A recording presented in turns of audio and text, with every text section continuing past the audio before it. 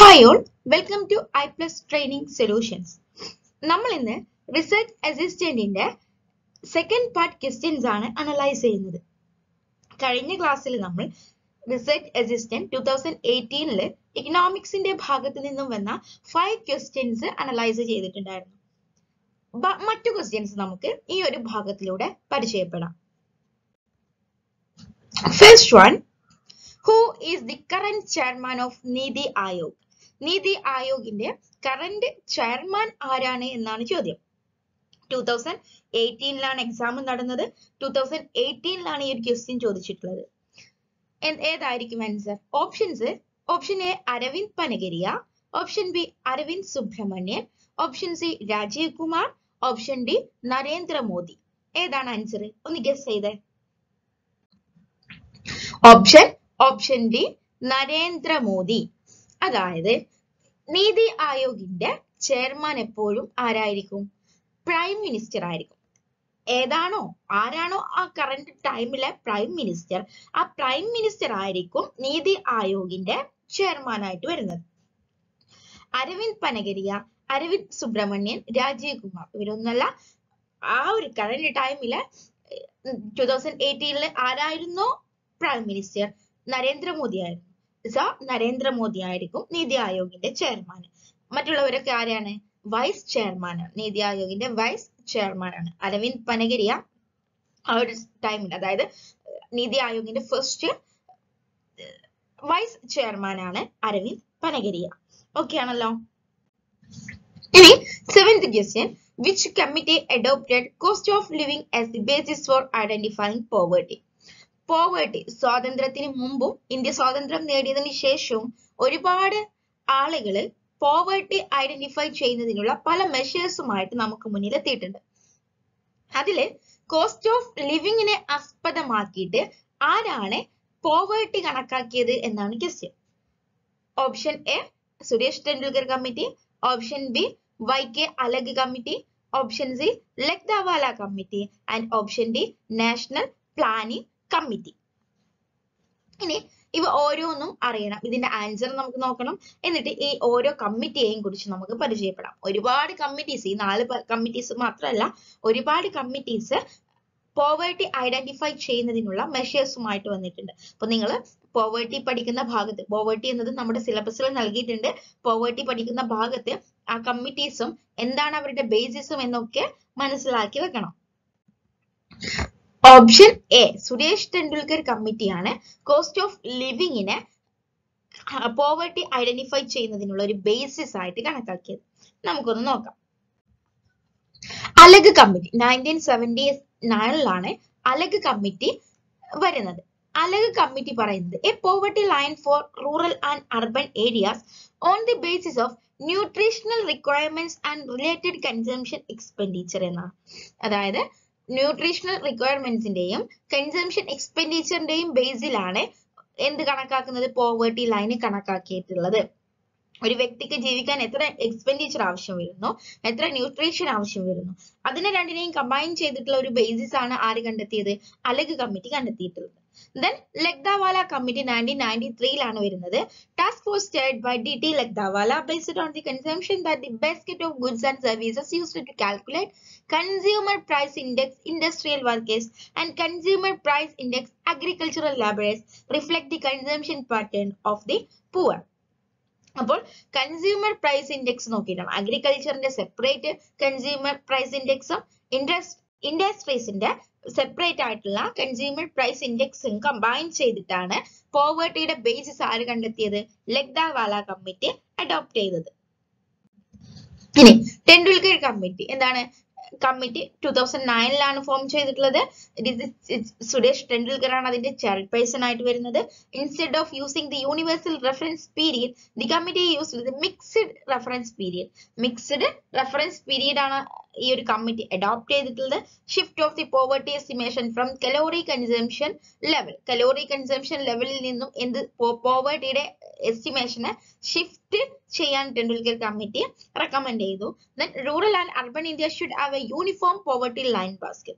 Rural ഇന്ത്യക്കും urban ഇന്ത്യക്കും separate ആയിട്ടല്ല, ഒരു എന്താണ് യൂണിഫോം ആയിട്ടുള്ള ഒരു പോവർട്ടി ലൈൻ ആവശ്യമാണ് എന്നുള്ളത് ടെൻഡുൽക്കർ കമ്മിറ്റി കണ്ടെത്തി.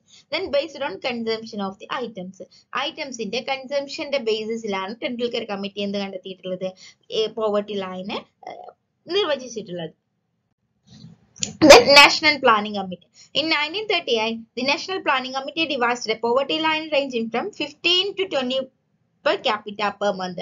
Per month rupees 50 മുതൽ 20 per capita ഉള്ള ആളുകളൊക്കെ എന്തായിട്ട് കണക്കാക്കാം, പോവർട്ടി ലൈനിന് മുകളിലായിട്ട് കണക്കാക്കാം. അതായത് 15 to 20 ആണ് പോവർട്ടി ലൈൻ ആയിട്ട് അവര് കൺസിഡർ ചെയ്തത്. It was based on a minimum standard of living. Minimum standard of ലിവിങ്ങിന്റെ ബേസിലാണ് ഇത് വരുന്നത്. മിനിമം സ്റ്റാൻഡേർഡ് ഓഫ് ലിവിംഗ് എന്ന് പറയുമ്പോൾ ന്യൂട്രീഷണൽ റിക്വയർമെന്റ്. അപ്പൊ ന്യൂട്രീഷണൽ റിക്വയർമെന്റ്സ് എവിടെ കിട്ടുന്നോ അതിന്റെ ബേസിലാണ് ആര് കണക്കാക്കിയത്, നാഷണൽ പ്ലാനിംഗ് കമ്മിറ്റി ഈ ഒരു poverty line കണക്കാക്കിയിട്ടുള്ളത്. Next one, which religious group has the highest rate of unemployment according to 68th round NSSO? 68ാമത്തെ NSSOയുടെ round പ്രകാരം ഏറ്റവും കൂടുതൽ അൺഎംപ്ലോയിഡ് ആയിട്ടുള്ള religious group ഏതാണെന്നാണ് question. Option A Muslims, option B Hindus, option C Sikhs and option D Christians. ഏതാണ്? Option D Christians ആണ് answer. അപ്പം NSSOയുടെ 68th round report പ്രകാരം ഏറ്റവും കൂടുതൽ അൺഎംപ്ലോയിഡ് ആയിട്ടുള്ള റിലീജിയസ് ഗ്രൂപ്പ് എന്ന് പറയുന്നത് ക്രിസ്ത്യൻസ് ആണ്. അപ്പം അൺഎംപ്ലോയ്മെന്റ് എന്താണ്, അൺഎംപ്ലോയ്മെന്റിന്റെ അർത്ഥം എന്താണ്? അൺഎംപ്ലോയ്മെന്റ് എന്ന് പറയുമ്പോൾ നമുക്കറിയാം, നിലവിലുള്ള വേജിന് ജോലി ഉണ്ടായിട്ടും ജോലി ചെയ്യാൻ തയ്യാറല്ലാത്തവരെ നമ്മൾ അൺഎംപ്ലോയിഡ് ആയിട്ട് കൂട്ടില്ല. പക്ഷെ നിലവിലുള്ള റൈറ്റിന്, അതായത് നിലവിൽ എത്രയാണോ വേജ് പ്രൊവൈഡ് ചെയ്യുന്നത് ആ വേജില് ജോലി ചെയ്യാൻ റെഡി ആയിട്ടും ജോലി കിട്ടാത്തവരെയാണ് നമ്മൾ അൺഎംപ്ലോയിഡ് ആയിട്ട് കണക്കാക്കുന്നത്. അപ്പം അങ്ങനെ അൺഎംപ്ലോയ്മെന്റിനെ നിർവചിക്കുമ്പോൾ ക്രിസ്ത്യൻസ് ഗ്രൂപ്പിനാണ് ഏറ്റവും ഹയസ്റ്റ് അൺഎംപ്ലോയ്മെന്റ് ഉള്ളത് എന്നാണ് ഈ ഒരു റിപ്പോർട്ട് പറയുന്നത്. SGRY launched in എന്നാണ് SGRY ലോഞ്ച് ചെയ്തത്? April 1999, September 1999, September 2001, April 2001. എന്താണ്? ഓപ്ഷൻ സി ആണ് ആൻസർ. സെപ്റ്റംബർ 2001 SGRY ലോഞ്ച് ചെയ്തിട്ടുള്ളത്. SGRY അതായത് സമ്പൂർണ്ണ ഗ്രാമീൺ റോസ്ഗാർ യോജന. സമ്പൂർണ്ണ Gramin Rozgar യോജനയാണ് SGRY. The government of India launched the സമ്പൂർണ്ണ Gramin Rozgar Yojana on 25th September 2001 by merging the ongoing schemes of the Employment Assurance Scheme and the Jawahar Gram Samriddhi Yojana. എന്തൊക്കെ merge ചെയ്തിട്ടാണ്? EAS അതായത് employment assurance സ്കീമും Jawahar gram സമൃദ്ധി യോജനയും JGSYയും ഇവ രണ്ടും കൂടെ merge ചെയ്തിട്ടാണ് സമ്പൂർണ്ണ ഗ്രാമീൺ റോസ്ഗാർ യോജന എന്ന പേരില് ഒരു പുതിയ സ്കീം 2001 സെപ്റ്റംബർ 25th ലോഞ്ച് ചെയ്തിട്ടുള്ളത്. SGRY was launched to provide food and profitable employment to the rural poor. Rural ഏരിയാസിലെ പൂവേഴ്സിനെ identify ചെയ്തിട്ട് അവർക്ക് പ്രോഫിറ്റബിൾ ആയിട്ടുള്ള എംപ്ലോയ്മെന്റും ഫുഡും പ്രൊവൈഡ് ചെയ്യുന്ന ഒരു സ്കീമാണിത്. Under the SGRY scheme, the government gives wages and food grains to individual below the poverty line. BPL കുടുംബാംഗങ്ങൾക്ക് food ഗ്രെയിൻസും വേജസും എന്ത് ചെയ്യും? Government give ചെയ്യുന്ന ഒരു പ്രോഗ്രാമാണ് SGRY. നമുക്കറിയാം ഒരുപാട് സ്കീംസ് ഇങ്ങനെ എംപ്ലോയ്മെന്റിനെ ബൂസ്റ്റ് ചെയ്യുന്നതിന് വേണ്ടിയിട്ട്, എംപ്ലോയ്മെന്റിനെ ബൂസ്റ്റ് ചെയ്യുന്നതിന് അല്ലെങ്കിൽ അൺഎംപ്ലോയ്മെന്റ് റെഡ്യൂസ് ചെയ്യുന്നത്, പോവേർട്ടി ഇറാഡിക്കേറ്റ് ചെയ്യുന്നതിന് വേണ്ടിയിട്ടൊക്കെ ഗവൺമെന്റ് പല കാലങ്ങളിലായിട്ട് പല കാലഘട്ടങ്ങളിൽ മുതൽ ഇങ്ങോട്ട് ലോഞ്ച് ചെയ്തു വരുന്നുണ്ട്. സോ നിങ്ങൾ ഈ സ്കീംസ് എല്ലാം നോക്കി വെക്കേണ്ടത് അനിവാര്യമാണ്. നമ്മുടെ സിലബസിൽ കൃത്യമായിട്ട് പറഞ്ഞിട്ടുണ്ട് poverty eradication പ്രോഗ്രാംസും unemployment reducing programmes or employment boosting പ്രോഗ്രാംസിനെ ഒക്കെ കുറിച്ച് സിലബസിൽ പറഞ്ഞിട്ടുണ്ട്. സോ നിങ്ങൾ ഇത്തരം പ്രോഗ്രാംസ്, ഒരുപാട് പ്രോഗ്രാംസ് ഉണ്ട്, അവർക്ക് നോട്ട് ചെയ്ത് വെക്കണം. ഏത് വർഷമാണ് ലോഞ്ച് ചെയ്തത്, എന്താണ് അതിന്റെ ഉദ്ദേശം എന്നൊക്കെ നിങ്ങൾ നോട്ട് ചെയ്ത് വെക്കണം. 10th one, who is the regulator of capital market in India? ഇന്ത്യയിലെ ക്യാപിറ്റൽ മാർക്കറ്റിനെ റെഗുലേറ്റ് ചെയ്യുന്നത് ആരാണ്? Option A RBI, reserve bank of India. Then B ministry of finance. Then stock exchange, SEBI security and exchange board of India. ആരാണ് capital മാർക്കറ്റിനെ regulate ചെയ്യുന്നത് എന്നാണ് ചോദ്യം. ആരാണ്? ഓപ്ഷൻ ഡി സെബി ആണ്. Securities and exchange board of ഇന്ത്യയാണ് ഇന്ത്യയിലെ ക്യാപിറ്റൽ മാർക്കറ്റിനെ കൺട്രോൾ ചെയ്യുന്നത് അല്ലെങ്കിൽ റെഗുലേറ്റ് ചെയ്യുന്നത്. ഓപ്ഷൻസിലെ ഓരോന്നിനെയും നമുക്ക് പരിചയപ്പെടാം. Stock exchange. എന്താണ് stock exchange? A stock exchange, securities exchange or is an exchange where stock brokers and traders can buy and sell securities such as shares of stocks, bonds and other financial instruments. അപ്പോൾ financial instruments, securities, shares പോലുള്ളവയൊക്കെ വാങ്ങുകയും വിൽക്കുകയും ചെയ്യുന്ന ഒരു മാർക്കറ്റാണ് stock exchange എന്ന് പറയുന്നത്. Exchanges may also provide facilities for the issue and redemption of such securities and instruments and capital events including the payment of income and dividends. അപ്പോൾ എന്തൊക്കെ facilities ഇത് പ്രൊവൈഡ് ചെയ്യുന്നുണ്ട്? Issue and redemption of such സെക്യൂരിറ്റീസിനെ issue ചെയ്യുന്നുണ്ട്, redeem ചെയ്യുന്നുണ്ട്. അതുപോലെ തന്നെ instruments and capital events, income, dividends പോലുള്ള payment of income, dividends പോലുള്ള ക്യാപിറ്റൽ ഈവൻസിനെയും ഇൻസ്ട്രുമെന്റ്സിനെയും ഒക്കെ ഫെസിലിറ്റേറ്റ് ചെയ്യുന്ന ഒരു ഏരിയയാണ് സ്റ്റോക്ക് എക്സ്ചേഞ്ച് എന്ന് പറയുന്നത്. RBI, Reserve Bank of India, abbreviated as RBI, is India's central bank. ഇന്ത്യയുടെ സെൻട്രൽ ബാങ്ക് ആണ് RBI അല്ലെ. Regulatory body responsible for regulating the Indian banking system.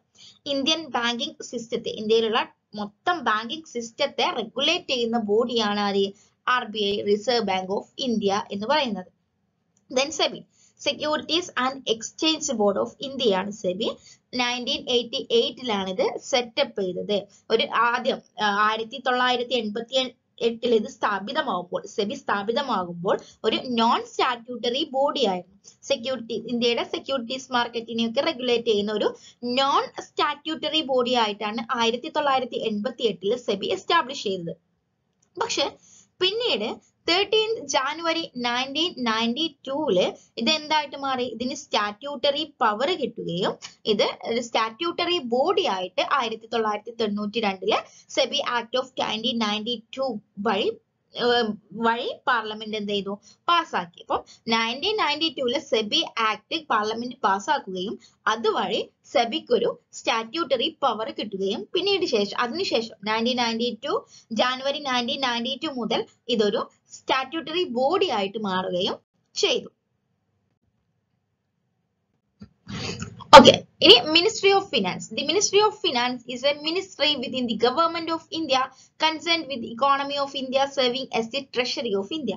ഇന്ത്യയുടെ ഒരു ട്രഷറി ആയിട്ട് അത് പ്രവർത്തിക്കുന്നുണ്ട്. മിനിസ്ട്രി ഓഫ് ഫിനാൻസ് പ്രവർത്തിക്കുന്നുണ്ട്.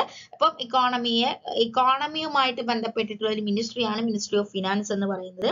In particular it concern itself with taxation, financial legislation, financial institutions, capital markets, central and state finances and the union budget. ഇതിനെയൊക്കെ concern ചെയ്യുന്ന ഒരു ബോഡിയാണ്, ഒരു മന്ത്രാലയമാണ് മിനിസ്ട്രി ഓഫ് ഫിനാൻസ് എന്ന് പറയുന്നത്. ഓക്കെ, ഇന്ന് നമ്മൾ 5 ക്വസ്റ്റ്യൻസും കൂടെ അനലൈസ് ചെയ്തിട്ടുണ്ട് അല്ലെ. ഇനി നമുക്ക് ബാക്കി ക്വസ്റ്റ്യൻസ് നെക്സ്റ്റ് പാർട്ടിൽ കാണാം. നമുക്കറിയാം റിസർച്ച് അസിസ്റ്റന്റ്, അതൊരു സാലറി എന്ന് പറയുന്നത് എല്ലാവരെയും അട്രാക്ട് ചെയ്യുന്ന ഒരു ഫാക്റ്റാണ്. റിസർച്ച് അസിസ്റ്റന്റിന് പൊതുവെ കോമ്പറ്റീഷൻ കുറവാണ് എന്നുള്ള ഒരു വാദമുണ്ട്. കോമ്പറ്റീഷൻ കുറവാണ് കാരണം ഇതിന്റെ ഈ ഒരു എക്സാമിന്റെ നേച്ചർ അങ്ങനെയാണ്. എല്ലാവർക്കും അപ്ലൈ ചെയ്യാൻ പറ്റുന്ന ഒരു എക്സാം അല്ല.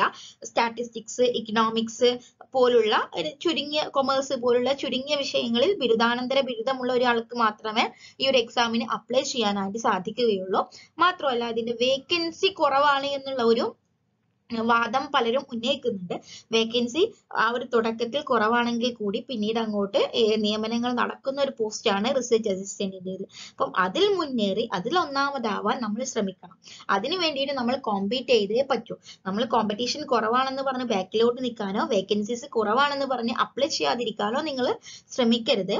നിങ്ങൾക്ക് ഈ ഒരു ക്വാളിഫിക്കേഷൻ ഉണ്ട് എന്നുണ്ടെങ്കിൽ നിങ്ങൾ അപ്ലൈ ചെയ്യുക. നല്ല രീതിയിൽ റെഗുലർ ആയിട്ട് സിസ്റ്റമാറ്റിക് ആയിട്ടുള്ള ഒരു വേയിലൂടെ മുന്നേറിയിട്ട് ഈ ഒരു എക്സാമിനെ ക്രാക്ക് ചെയ്യാനായിട്ട് സാധിക്കട്ടെ. Thank you for learning.